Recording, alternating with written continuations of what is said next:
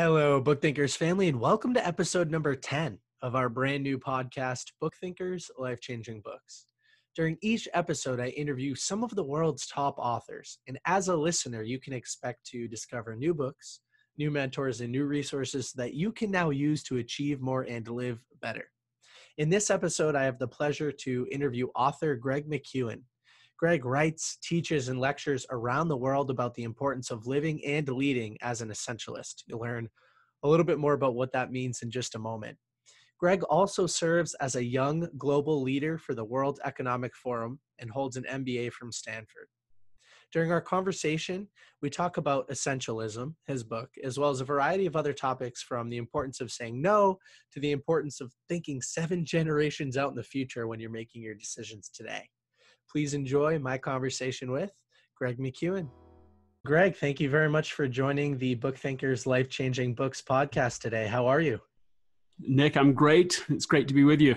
I can't wait to share my conversation with you, with everybody. A couple of my friends, you are their favorite author.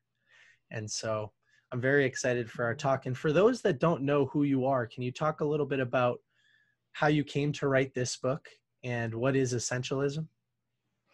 Essentialism is the antidote to a problem. The problem is the undisciplined pursuit of more, where you start feeling stretched too thin at work or at home, busy but not productive. You feel like other people's agenda is hijacking your day, your life. And essentialism is the response to that, the disciplined pursuit of less, where you figure out what is essential out of the many options before you. You eliminate the non-essentials, and then you build a system to make execution as easy as possible around the things that matter most. That's essentialism. And in the beginning of the book, you actually tell a story about what a non-essentialist looks like. And this is a fun story. I think the BookThinkers family could identify with you a little bit when you tell this story. So you had just had a baby, and you went and you took a meeting that you probably shouldn't have. And so could you tell everybody that story? Well, yeah. I mean, I'd been a few days before I received an email from my manager at the time and said, look, Friday between 1 and 2 would be a very bad time for your wife to have a baby because I need you to be at this client meeting. And my wife went into labor with our daughter in the middle of Thursday night. I'm there Friday morning and everyone's okay, but I'm feeling torn. Instead of being focused, instead of saying this is what matters and this is what doesn't matter. And so, yes, as you mentioned, to my shame, I go to the meeting, and I remember afterwards my manager said, look, the client will respect you for the choice you just made. And maybe they did, although the look on their faces didn't evince that sort of confidence. But even if they did, it was clear that I made a fool's bargain. And what I learned was if you don't prioritize your life, someone else will. And that's really a driving observation behind essentialism, and part of the driving force for me in researching and writing essentialism and wanting to have conversations. What's essential?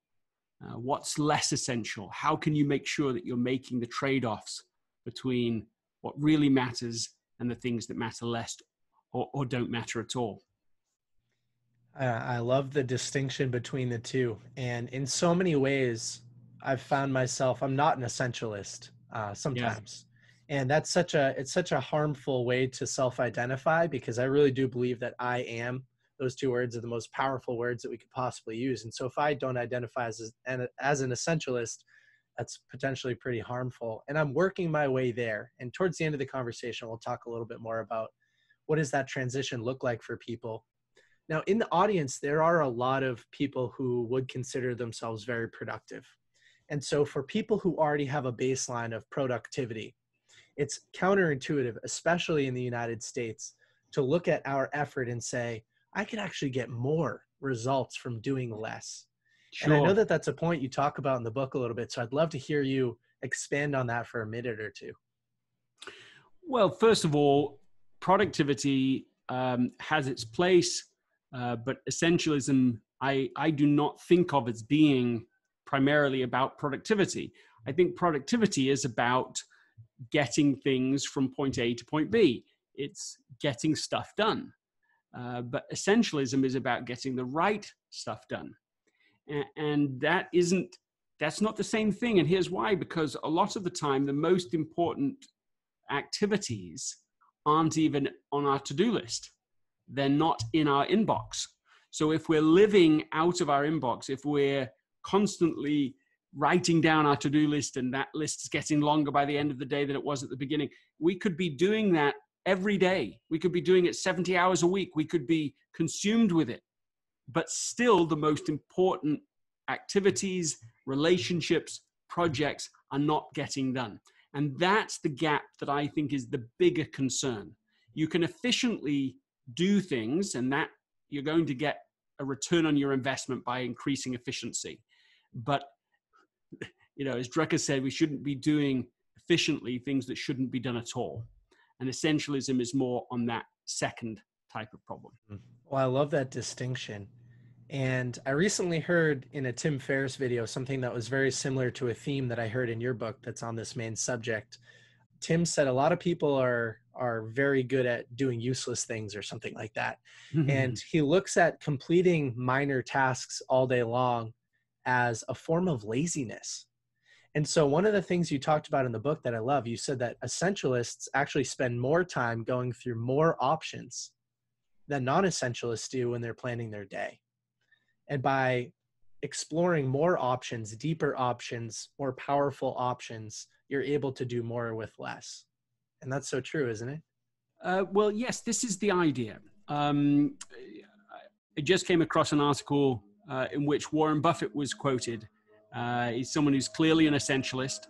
I've written about him before. But in this article, he was talking about the idea of being assiduous. And that he had an unusual definition for being assiduous. It meant basically doing nothing. And until, it's like a disciplined nothing, until the really great opportunity comes. And then you say, yes, we're going to go big on that and all in on that. So the non-essentialist is chasing every shiny object. Every time they see someone else being successful, they're saying, well, I should be doing that too. Why haven't I been doing that? Every time they... every good thing that comes their way, they're saying yes to it because, well, something great could come of it. We never know. Something might.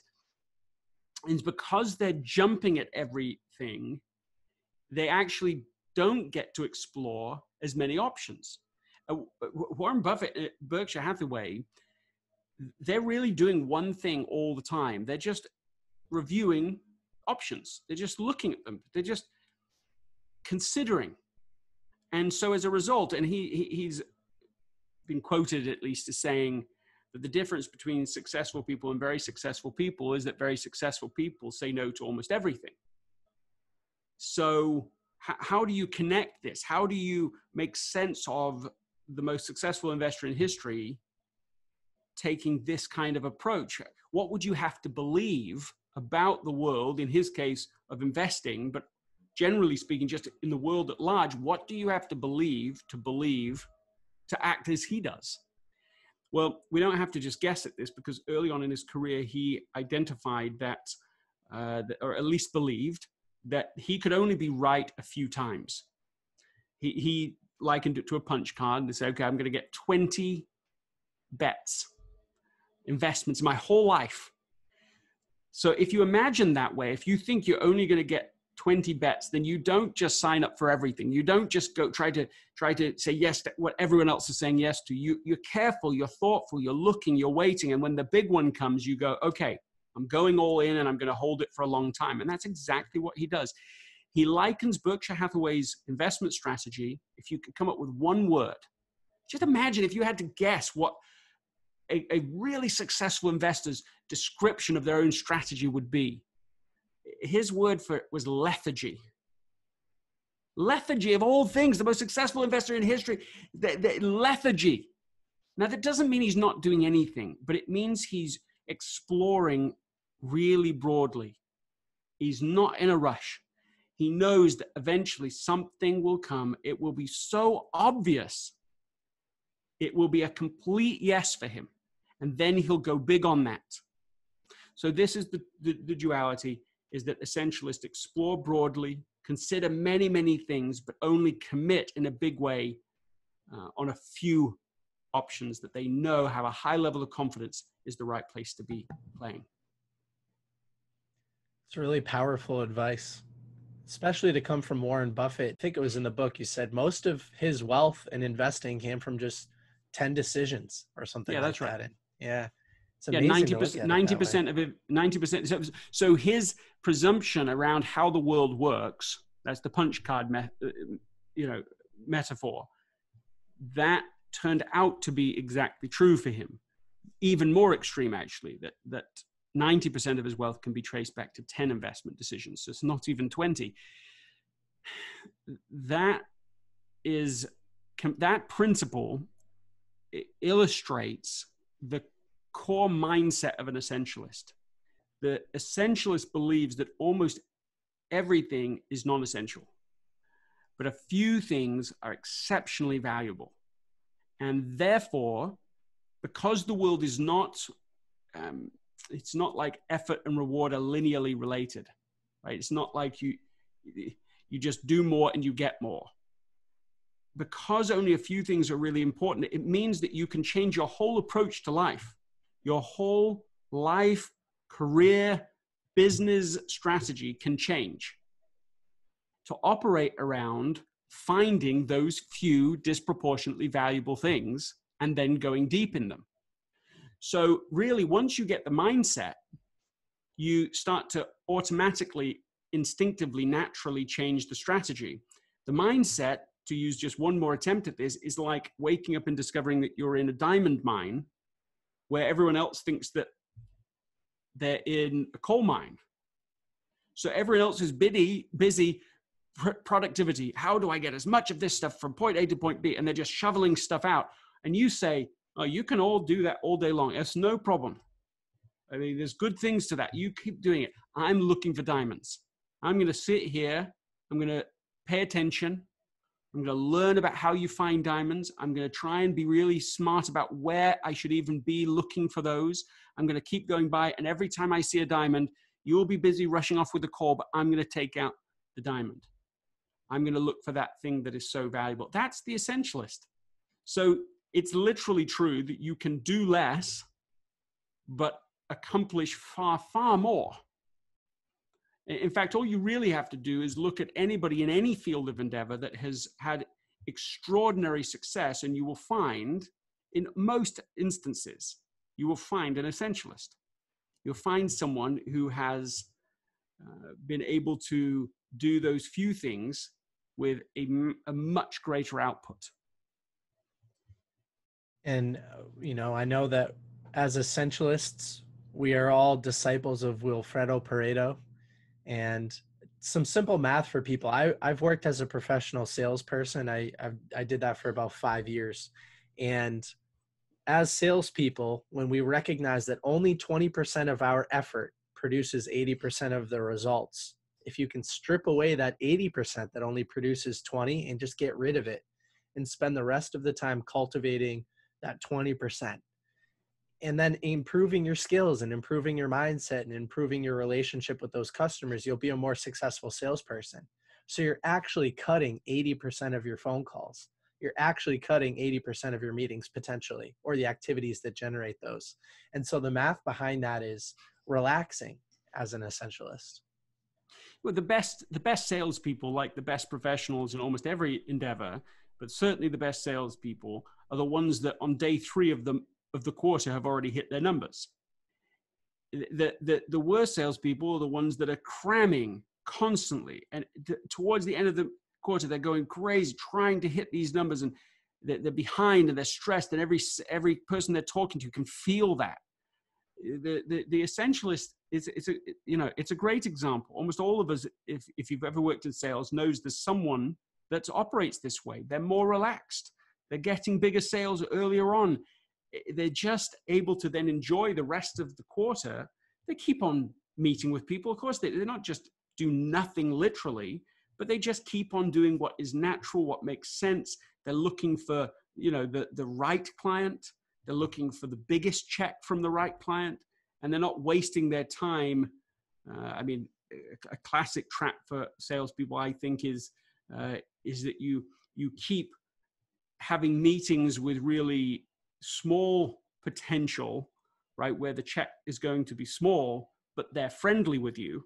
So it kind of gives you the nice feeling of, oh, hey, somebody likes me, somebody wants to talk to me. But you know deep down, you're in what another author has called the dark playground. You know this is not, it's fun, but it isn't going to get you great results. The essentialist salesperson is over there working with a different person and a different strategy. And they're doing it because they believe it's disproportionate value. And so for people who are listening and think, wow, I really need to reevaluate myself, they should read the book. But one of the biggest things they need to do is learn the power of no, like you had mentioned a little bit earlier in our conversation. And so for people who are now realizing after listening to you say that, I should be saying no a little bit more often, what are some of the steps to progress in the right direction as far as that's concerned? Because you talk about how to gracefully say no. Yeah, so I want to answer your question, but with context. I want to be clear that I'm not advocating people say no to everyone and everything without really thinking about it. There'll be a different book. It'll be a book called Noism. I'm right. I wrote a book about essentialism, and the key idea is in the title. It's essential. You start saying yes to what is essential. You find what is essential. The 90% or above opportunities, the 90% or above projects of interest, the things that you're hungry to do, that you want to do, the things that you think could be most valuable to others. I mean, you're looking for those things, the most essential, most important activities. I'm starting with that because that's why you say no. That's why you'd negotiate something else. And that's important to have from a motivational point of view, that well, these are my whys, these are my more important activities. But it's also important from a negotiation point of view, because the key is not to simply say to someone, well, let's imagine saying no to my boss, right? Or even my own team. They come, they're excited about something, and no, we're not doing that. Well, that's probably not great for morale to address it that way. But what you can do is say, well, look, let's look at what we've already identified as being really important. Is this new idea more important than what's on there? Because if we pursue this new idea, we will be making a trade-off from the already important, essential strategic list we've already made. Of course, it is true that you could come up with a better idea tomorrow. Of course, you could choose to change your prioritization based on new information. But in a practical way, I do this once a month. I make a list of the projects that I believe are the most important projects. I divide them into 3 categories. You can imagine these categories like concentric circles. At the center is protect the asset. The second is the most essential relationships. For me, that's primarily family, but it could be other relationships that are important as well. So relationships are second. In the third concentric circle, what you're looking for is, that's everything else, the other. They're out there. What non-essentialists do is they go from the outside in. They try to do all the other stuff first. They're living in their inbox. They're constantly, reacting to all the social media, everything everyone else is doing. They're reacting out there. Whatever's left over, they try to sort of top up their important relationships. They arrive late home. They're exhausted. They're irritated. There's not much left of them to give to their most important relationships. And then even less left to protect the asset, which is themselves, their own physical, mental, emotional, and spiritual health. There's nothing left. It's like somebody told me recently that at the end of the day, instead of going to sleep at night, which would also help protect the asset, they're so desperate to try and protect the asset that they're scrolling through Zillow for 2 hours. So to me, it's a 1-digit switch. You flip the bit. Inside out, you start with protecting the asset, then the relationships, then outside. I do that once a month. I choose a few projects, very carefully selecting them, 1 or 2 within protect the asset, 1 or 2 within family and relationships. And then whatever I've got left, I sort of choose no more than 7 for a month. These are all things that need to be completed this month. sometimes I'm a bit unrealistic. Even in that list, I can somehow get a little more, I'm not really going to get that done. But here's how it helps me is that every day when I come to plan my day, I can look at that project list and say, okay, what's the next small victory that I can achieve in each of those projects today? And the other way, and this is maybe even more important, this comes back to this elimination, is that every new opportunity I get to say, is this more important than the project I already have? Should I be doing that instead of these? And it's that awareness of trade-off that is critical, because otherwise you just say yes because something happens to be good or happens to be interesting or it happens to have your attention at this moment.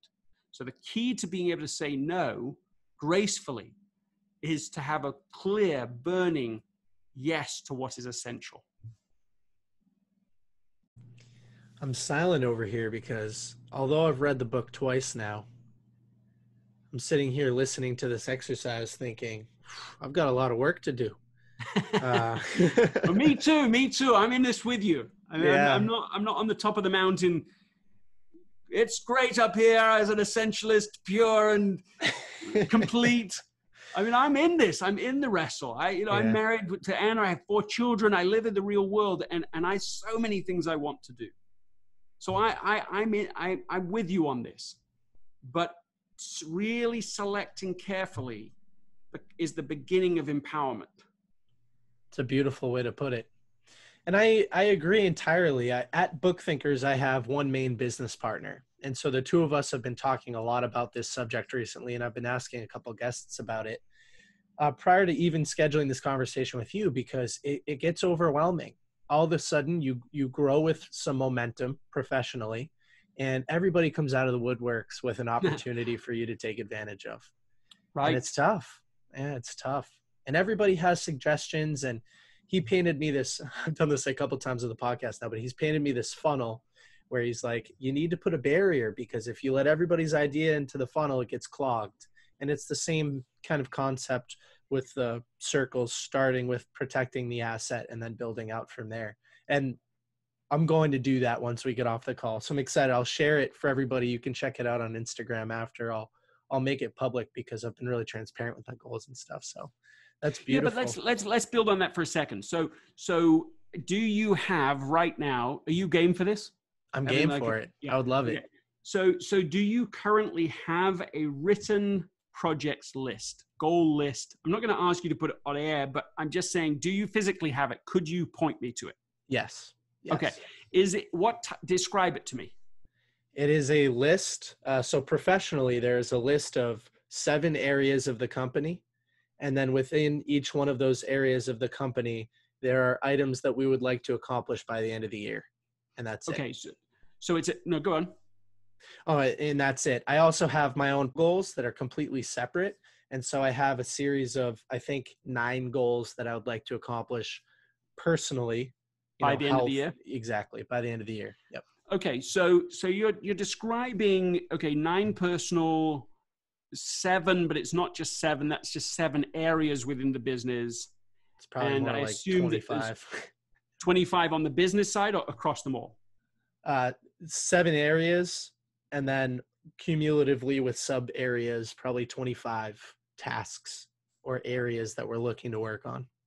Yeah. So, I mean, this is, I think, probably what a lot of people, if they have written them down, this is what they look like. And I understand that each of those items is something that's exciting, something that's interesting. You want to do those things. So the thought of not doing any one of them is inherently jarring. It is. You think, really, am I going to take that item off, that important thing, that thing that I'm excited about, that I'm interested in? But here's the counterpoint, is that how often have we made these lists, and by the end of the year, or whatever the time frame is for our goals, we haven't accomplished everything. And that we actually have made progress on some of them, maybe completed a few of them, but actually not completed the most important items on the list. Has this happened to you? It has, certainly. Yeah, it's happened to you, because if you'd said no, you'd have lost credibility, because we all know the answer. Yeah. It's true for all of us. So the question is, do you want the output to be mostly influenced by being unrealistic in the list in the first place? Or do you want the decision to be made deliberately by you, by the people involved, making your most educated guesses as to what you think will really matter most? See, I would say take that list that you have and actually add to it, but call it something different. And that different is like, this is all the projects that I think would be useful and valuable to do. This is a big list. It's a long list. It could be, for my sake, it could be 100 things long. It could be hundreds of things long. I don't think it even really matters. But that's not your working list. That's just a place. It's like an extension of your brain. You're going, hey, there's a storage unit. I'm going to put these possible ideas in. I'm not committed to any of them. They're just options. They're like Warren Buffett going, well, it's possible. I'm not betting on any of them yet, but they're to consider. And then each month you are drawing from that really selectively, because you can't do all those 25 this month. You can't even remember 25. You can't plan in a sensible way from 25. That's my experience myself and working with executive teams and coaching people. You can't consume that number. That's why I'm saying 7's like, that's it. Personally and professionally, that's it for a month. I mean, are you kidding me? So many unexpected things will come up. So I want you to put together one list, personally, professionally. It's 7 projects. These are really your genuine best guess of what should actually get accomplished. Projects completed within 4 weeks of whenever you do the exercise. When I say it to you, does it sound realistic? Does it sound plausible? Are you willing to give it a go? Yes. Yeah. Yes. And then I would, after you make this list, I would do it personally first. And I would then take the list into work, into your negotiation. If there's stuff that's private, fine, you're going to divide it up. But I would take the list with you and have a conversation. What do you think are the most important things we should be doing at work? What are the most important projects to get done this month? Have them do it separate from you. Bring them together. Maybe they're completely different. Well, that's its own news. Let's talk about it. Let's counsel together until we can find agreement or approximate agreement as to what is the priority project this month for me to complete, so that you have that kind of alignment. You have that kind of clarity. Clarity then becomes so powerful. I mean, it's a little trickier to get to it, but it's so much more valuable once you have it for every future negotiation. Well, I appreciate that. So thank you. And I will do that. Sometimes and oftentimes we do set we set a little series of personal quarterly goals, and it's exciting when you get to set those new goals and stuff. And so to take that down from annually or quarterly down to monthly, I would love it for a lot of different reasons. And I'm going to do it for sure. And everybody listening can hold me accountable, and I'll talk about it. I'm very transparent with what I have going on. And what a great example. So again, thank you. I don't want to ramble on any more about it. And don't overthink it either. I mean, even if people listening to this want to do it, even if they set a timer and they say, like, if this is a 10-minute burst, because I mean, I've done this sometimes with people where I'll give them a lot less than 10 minutes. I've asked people sometimes to identify the most important project for the next 5 years, and they have 10 seconds to tell me. And the reason I do it that way is because people already know. Maybe they don't perfectly, but they have a sense. And they're just looking for the perfect answer rather than the answer that's in front of them.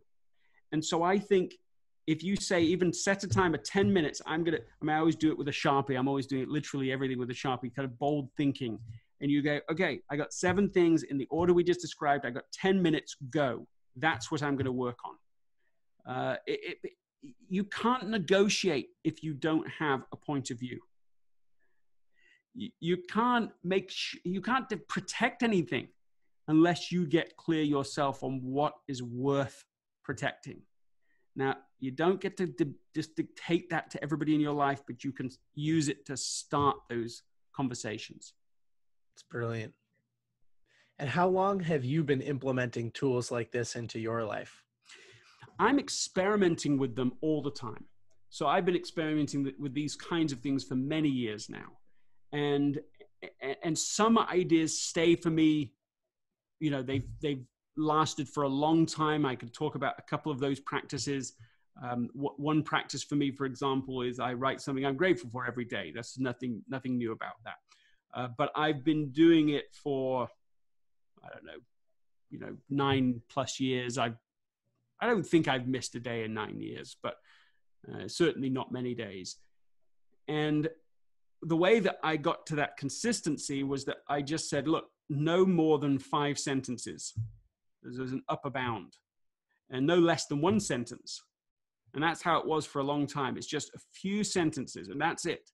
So then when you feel overwhelmed, well, a few sentences you can do. You can do that certainly also in less than 10 minutes. One little burst, a microburst, as a friend of mine calls it. And now you're good to go. Don't overdo it. Don't have a practice where it takes you 3 hours to write an essay day 1, and by day 2 it's just exhausted. You never do it again. And so people's journal habits are dead before they begin them. I'll share a quick story with you. Good. I started journaling about what I was grateful for, 3 things every day, and an online Evernote document. And because I had heard all of the psychological benefits of framing your day this way, as well as what the cumulative benefits are when you compound that activity over time. And it had such a profound impact on my life that I actually have the numbers 1, 2, and 3 tattooed on my wrist. And so subconsciously all day long, I'm looking down and thinking about what I visualized in the morning, because now I don't do it. I don't write it down or I don't journal it. I do it in my mind, but I do it every single day. And now I see it subconsciously 100 times a day. Yeah, look at that. You've created like an inbuilt follow-up, an inbuilt visual reminder. That's how dedicated I am, everybody. Priming your day with gratitude and ending it with gratitude is important. I mean, the writing part for me, and I'm not saying that everybody has to do this, but it's meant that now, these years on, that I have more than 10,000 things I'm grateful for. It builds into you, and even more than the daily, although I do like the daily practice, it's weekly. When I come to do my sort of review of the week, I do mine Sundays. I go through my gratitude list from the week and I make a summary of them. What are the main things out of that list? And that's a very encouraging, energizing weekly practice for me. That's even more substantively important for seeing progress, for feeling motivated about what I want to do next. And so these are 2, related practices that for me have helped. You wouldn't necessarily think of gratitude as being key to being more of an essentialist, but I've absolutely found that it's true, because it helps you identify what matters, because you're writing what you're thankful for. Then over anything like a long-term period, you can go back and reread your journals, and you can start to see and discern between all of these lists. You thought they all mattered. That's why you wrote about them. No, a few of them really matter. And you notice that when you reread them. I did it a while ago, and I couldn't believe how many of the entries I couldn't care less about. Wow. On the day I cared about them, that week I cared about them, but come forward a few months or a couple of years, and I didn't care at all. They just, okay, fine. And then every so often there would be an entry, and it just filled me with meaning. And that mattered. One of them was, I'd written down in some detail about a game I'd played with one of my daughters, and I had written enough detail, just a little paragraph, but enough detail that I was able to remember where I was and how that game had been played, and being able to recapture that moment years later was really substantively important. And it helped me again to clarify going forward what portion of my time should be invested to what activities. I love that. I'll share with you one other personal thing before I ask another question or 2 to wrap up.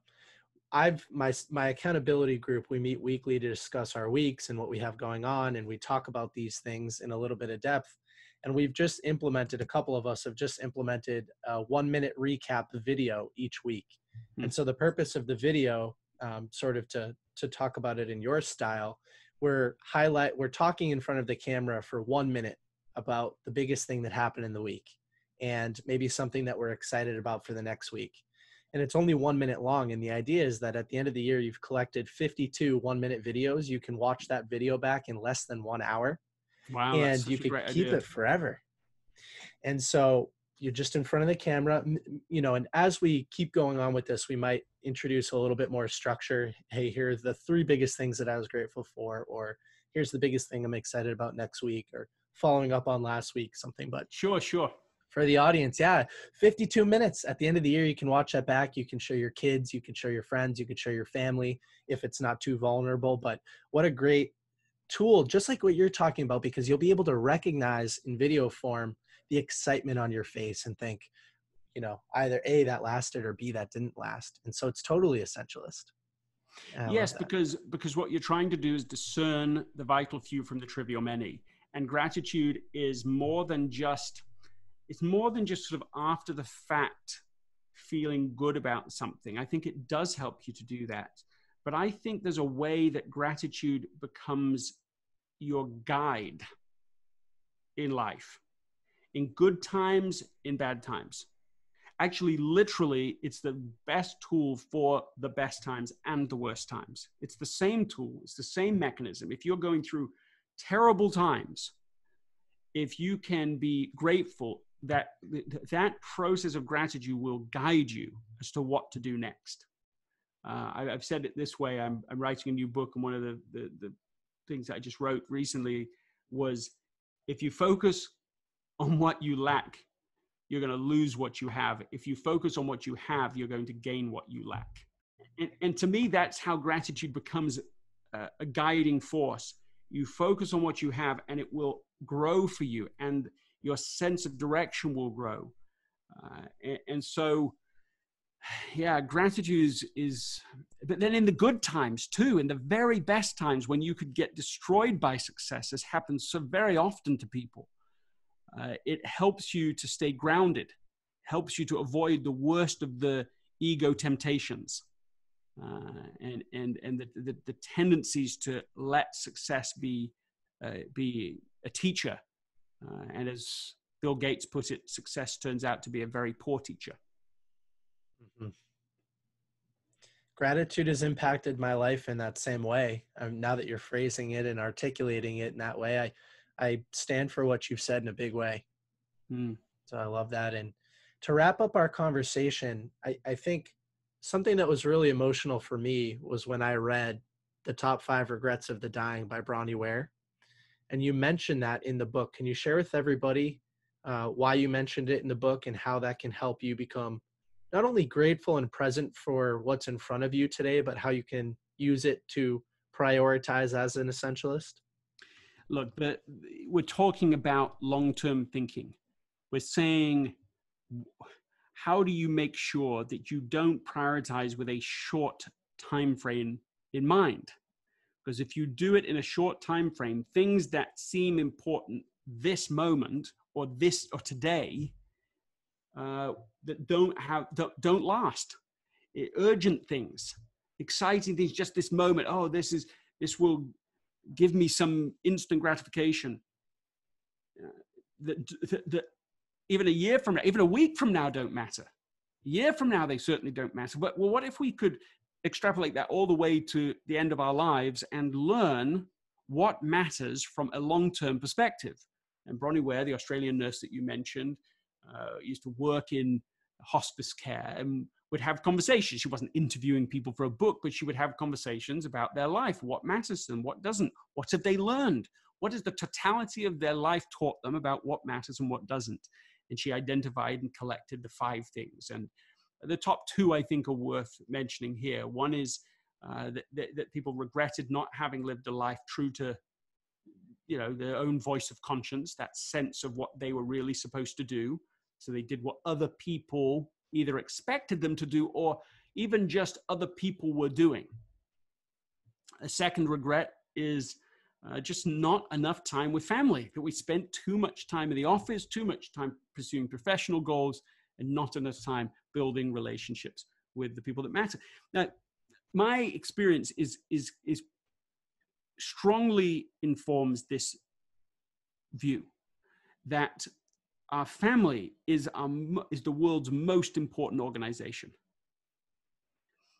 And I think that a lot of people do agree with that idea, that they find themselves, yes, if they're asked about it, but actually their life is not in alignment with that idea, that they agree to it, but when they actually look at where they spend their time, where they spend their resources, it is not quite in alignment with that belief. And so what can we do to make sure that at the end of our lives, we don't find ourselves like other people that get there and regret? How can we make sure we live today with that lens? That's the essentialist lens. What can I do in this moment that's going to matter 50 years from now? Actually, I go further. I think we've got to break past Bronnie Ware's experience, if we can, and really develop a 100-year vision.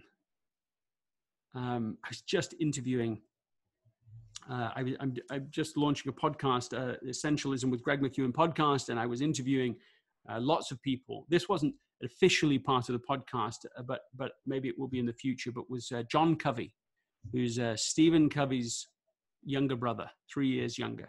Stephen Covey passed away, unfortunately, a few years ago. And so talking to John was really interesting. First of all, he just sounds just like his brother. But he's also got deep convictions and deep experiences that grew up from this. And so this is, of course, from Stephen Covey, who wrote 7 Habits of Highly Effective People. But John said to me, he described his vision statement, his family mission statement.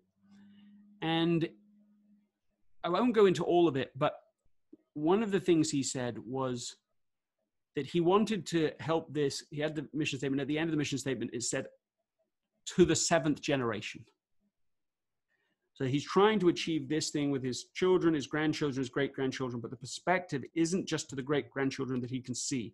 It's to 7 generations from him. He's generation 1, children 2, grandchildren 3. He's trying to make decisions now for I don't know if I'm going to get this right, the great-great-grandchildren of his great-grandchildren. You see, he's really trying to make decisions and think about, what would you do in the culture of your family? What would you do strategically? And get this, because this is one of the reasons I reached out to him, is that I happen to know that his grandfather had built a lodge, I think with the intent, but I don't think anyone really knows whether the intent was there or not, for his future generations. So instead of, I don't know, a lot of families, I've been involved in many of these conversations. A lot of families choose a different place to go every year. And the cost of talking about that, the cost of thinking about all the places they could go, and it's such a headache for people, and it can become quite emotional for people. And so it means that often you don't even do it.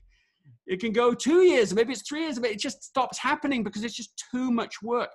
And so you spend as much work trying to plan and think about it and select and decide all the opinions and everything than you do actually going and being on vacation together. So he swept all of that complexity aside. They had one place that they went every summer, and that built and built. So eventually it became quite a lodge. Later, the children and grandchildren built a second lodge. They built all sorts of extra lodges. Okay, so here's how it works now.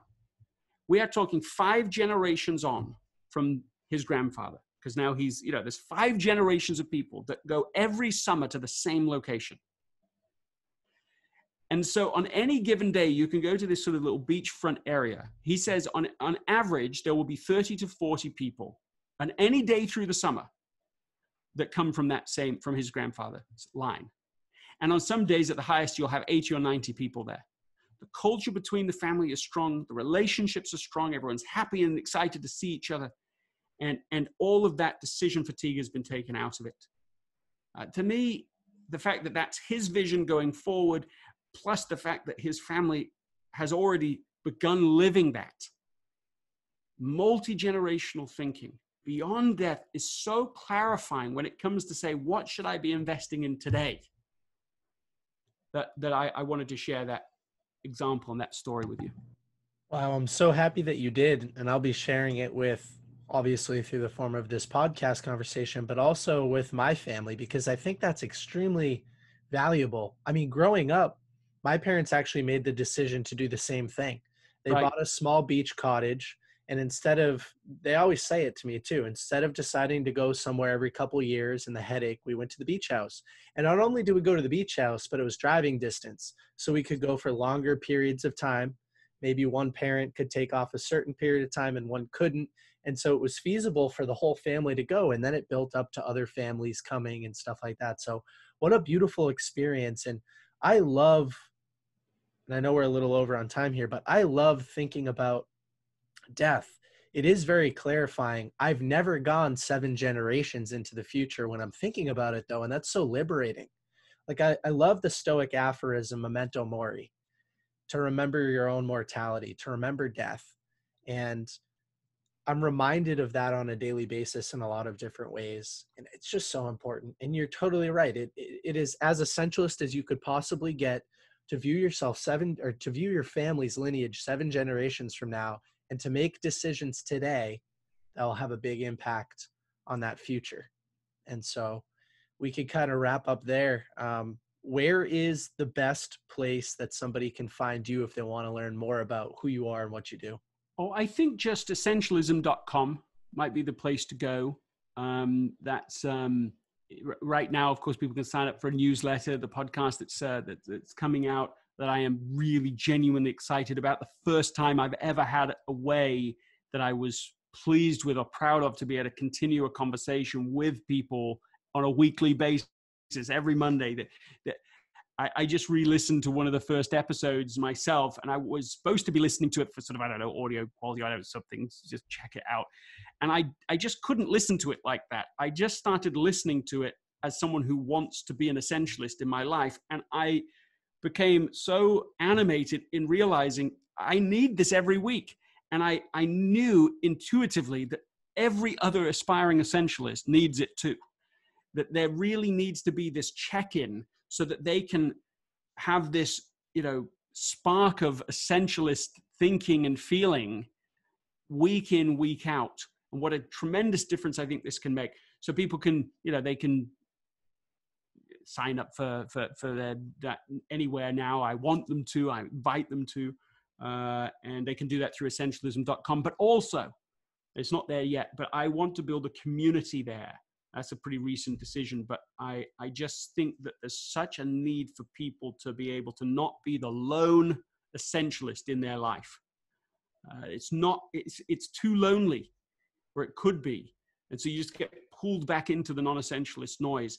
But if you can spend time there with other people who are just strugglers like we are, but their aspiration has changed, that they do become accountability partners to each other, I think it's going to be a very important part of taking this conversation and turning it into a lifestyle for people. And then you also mentioned you are writing a second book. Any idea on the timeline there?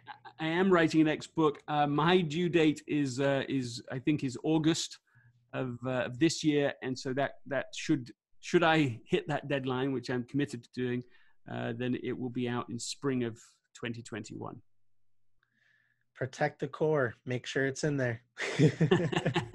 Yes, awesome. I want that to be in there too. Well, thank you so much for the conversation today. I know everybody will appreciate it, and I look forward to having you back on when the next book is out. Nick, thank you so much for your time. Bye.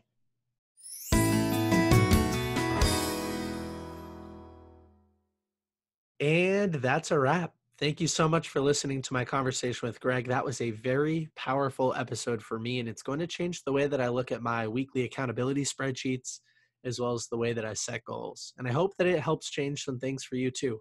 I really do believe that because we're the average of the 5 people that we spend the most time with, it could benefit you to share this episode with someone in your network that needs to be elevated and that could benefit from being an essentialist. It only takes 60 seconds and it could change their life. And so before I go, I want to remind everyone that BookThinkers is both an online community and an educational technology company that enables readers to achieve more and live better. For more information on our mobile application, our shop, where you can buy some cool swag, our social pages, where you can learn some cool, interesting information, or our mission, please check out www.bookthinkers.com. As always, remember that real learning requires education and behavior change. And so with that, I'm signing off, and I can't wait for you to check out another episode of BookThinkers Life Changing Books.